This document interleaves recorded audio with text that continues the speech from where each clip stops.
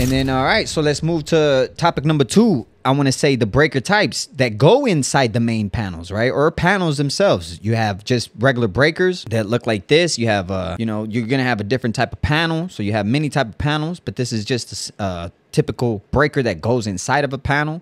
You can have them 20 amps, single pole 30s and stuff like that. Single pole 40s, not common, but then you have 2 pole, which is something like this. This is a bolt-on here. Sometimes you don't have bolt-on. This is commercial, but in residential, it'll just be snap-on. A 2-pole. 2 poles can come in 2-pole 20s, 2-pole 30s, 2-pole 40s, 2-pole 60s, you know, so on. Then you have the main, which this is a 3-phase main here. In residential, you're only going to have 2. Just your black and your red coming in. Then 3-phase in commercial settings. This would be your main breaker coming in, right? And then we have other type of breakers like these GFCI breakers. GFCI breakers read anybody that would get shocked by water or anything like that. This is enough to trip a GFCI breaker.